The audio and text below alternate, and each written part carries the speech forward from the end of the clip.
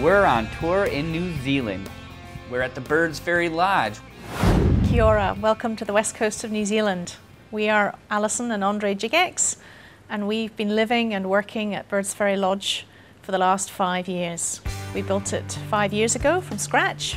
We found some bare land and we loved the view to the ocean and the peace and quiet and the wild birds and the views of the mountains, and we decided to live here.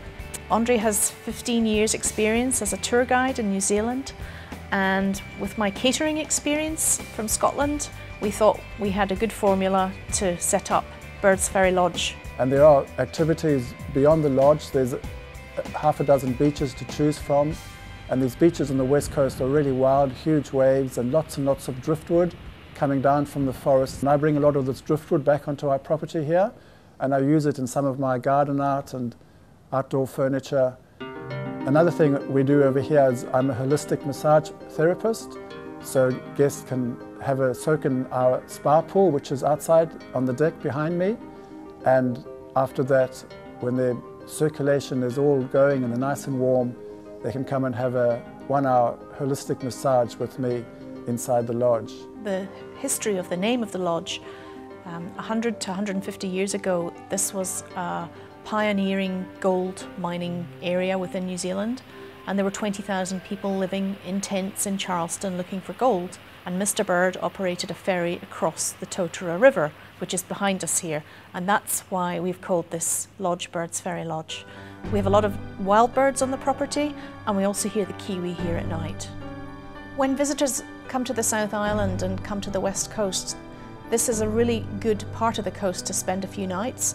Basing yourself at BirdsFerryLodge or in our ferryman's cottage, there's a lot to see and do here, enough to fill several days out and about.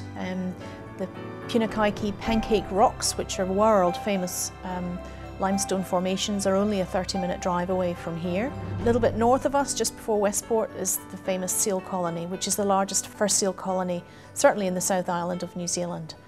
And most of our visitors spend some time there photographing the seals. They get really close to them and they're looking at them from above, so it's a really good place to see wild seals. And there's a lovely bay there where guests can take a walk on the beach and enjoy the ocean. Sustainable tourism is really important to us because we're constantly told how pristine and undamaged and untouched New Zealand is, and it's really important. We think it's really important that that's maintained for as long as possible, if not forever. And we try to do our bit here, and we also try to educate our guests a little too. Last year we were assessed by Qualmark, which is a New Zealand government agency, and we were one of the first 5 businesses in New Zealand to be awarded the Qualmark Enviro Gold Award, which means that we're reaching very high standards of environmental sustainability within a tourism business within New Zealand.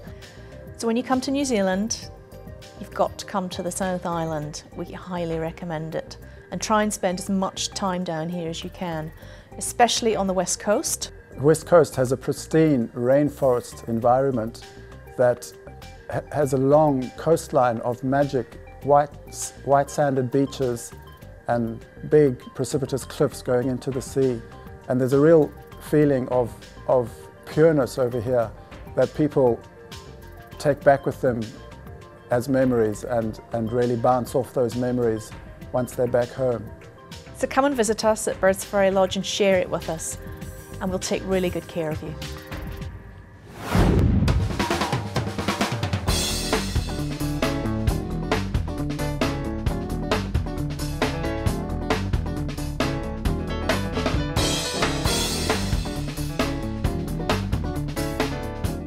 Check out the HippyGourmet's quick and simple cookbook for healthy eating, available wherever books are sold.